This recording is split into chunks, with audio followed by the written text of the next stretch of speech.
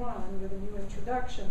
But anyway, I'll tell you why she's so important to the argument that the Yurok women are making. Molly Root, who I've already introduced you to, and Eileen Figueroa, who passed away a few years ago, also of diabetes, and who worked very closely with Kroeber. Both of these women did.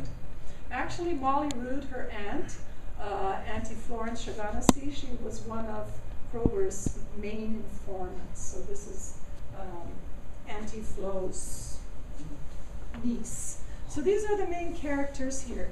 And in terms of Kroeber, I know all of you know a lot about him. Let's see. Yes. We know he was a BOA student in Columbia. He was interested in literature and theory.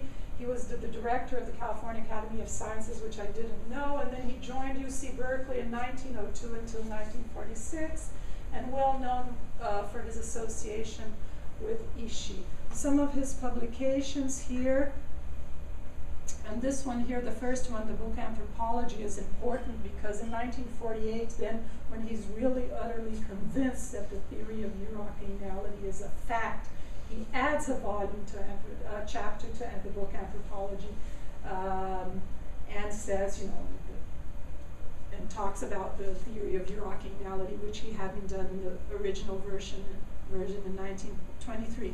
And some of the other important books in which Kroeber talks about the Yurok, for example, the Handbook of the Indians of California, in which the very first page he says, in the very first page, very first paragraph, he says that he's not interested in, it's not history in the pure sense of history, because he's not interested in the pitiful events of California Indians. So for that, for that sentence, he's never been forgiven. The fact that he said he wasn't interested in the pitiful history of events that California Indians were going through, being locked up in boarding schools,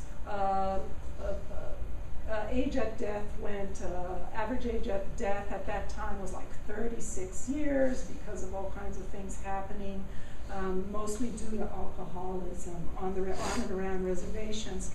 But there are other publications in which, you know, the Yurok are portrayed in ways that the Yurok contest today. And I'll talk about that in a second.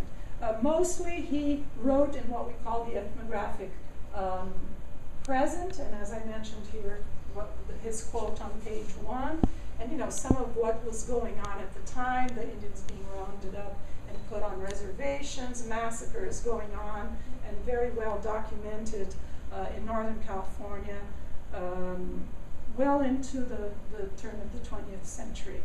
He was also really interested in material culture and in recording the culture of Native American tribes before they disappeared forever. So this is problematic too, this disappearance, this fatalism and salvage anthropology too. And so the Yurok women take an issue with this disappearance. So was he really rallying for them and trying to protect them, or was he just saying, well, they're going to disappear, so I can't avoid it, and I'm not going to do anything about that, just document their extermination, so to speak. So, and then here in the 1920s at UC Berkeley, when Kroeber was really began his activities, you'll see that there was a growing scope and complexity of the anthropology, not only here but worldwide, but it caught on here in the anthropology department. And in planning for the future needs of the department here, he envisioned anthropology and its relation to other disciplines. And there's a sketch that in one of his publications in which he starts thinking of what anthropology would become here at UC Berkeley and its relationship with the other disciplines such as zoology, anatomy, history, and how, you know, the prehistory of anthropology and cultural anthropology and linguistic anthropology, I guess the 3-4 fields would come together. So I think that's really interesting because it really informed the way in which he would practice his own the anthropology that he advanced. Now, a really interesting twist in the kind of anthropology that's, I guess, was, but it is still informs anthropology today in the United States, and only in the United States. Nowhere else in the world, I guess, did anthropology become closely associated with psychology and psychoanalysis. Germany. Only here in the, excuse me? Germany too. That's where it came from. Oh yeah, Rawheim and the others. Their kind of folkloric tradition is what Boaz brought and came here, and it also settled in South Africa among the Afrikaner anthropologists. Very psychologized, very spirited people, which you can do good things with, or you could end up with apartheid. And this alliance with psychology helped define the way in which anthropologists here thought about culture. So culture, in the way that Franz Boas defined it, was a set of norms and values, and later he added that determine behavior. So it focused on behavior and observable traits of what people do, as opposed to, for example, in France and later in Brazil and South America in general, and I guess in many other countries in the world, in which it was more of a symbolic, cognitive definition of culture as being a system of communication rather than a system of observable traits and behavior. So I think that's really different. And so this whole focus on behavior and how individuals contribute to culture, how culture through enculturation shapes individuals too. So this is tied to the way in which, or this actually informs the way in which Boas, but later Kroeber, described the Yurok people.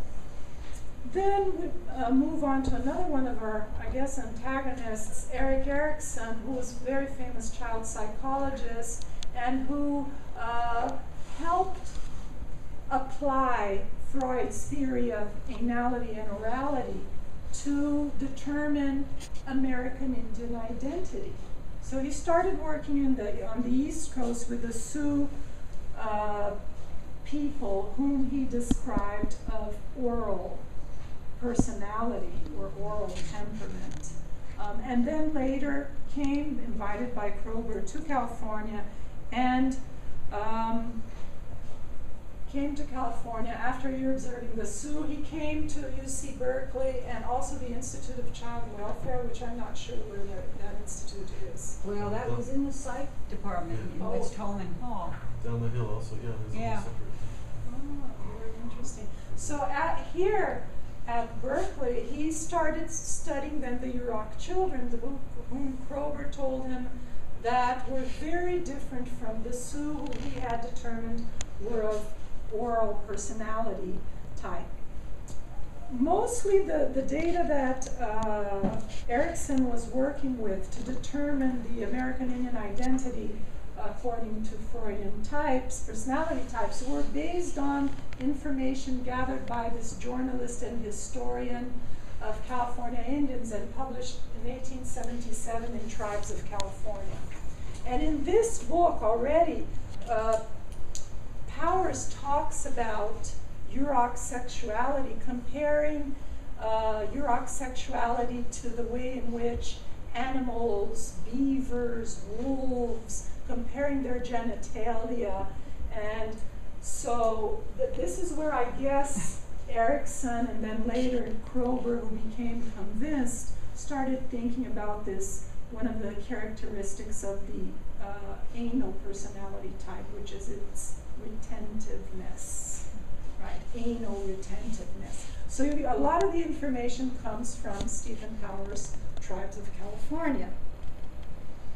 So then, finally in 1943, Erikson advances this theory of Yurokanality in a piece that he published called Observations on the Yurok Childhood and World Image, after visiting the Yurok for 5-6 days. And Kroeber, on the other hand, places emphasis, and relying on, that is, Erikson relies on Kroeber's emphasis on the ideas of Yurok money-mindedness because of the psychoanalytic habit of referring to the love of possessions as anal, especially if avarice is associated with